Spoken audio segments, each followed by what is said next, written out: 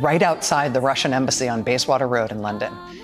And you can see what they've done here, right? They had paint, blue paint and yellow paint in these wheelbarrows. They blooped the paint out of these wheelbarrows onto the road, and then they let regular everyday traffic, the cars and buses and trucks that would otherwise be driving over this part of the street, they effectively drafted vehicles into this protest to, with the wheels of their vehicles, spread this paint to create a huge, bigger-than-life Ukrainian flag over the entire street in front of the Russian embassy. Look at that.